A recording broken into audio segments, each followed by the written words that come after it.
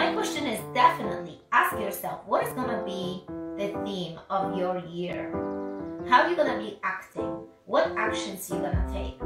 But guys, not just think to think and let another year to pass by, to really put an action behind everything. Because as I mentioned to you how I did with the No Excuses ladies, I almost went ahead of myself, not having a plan.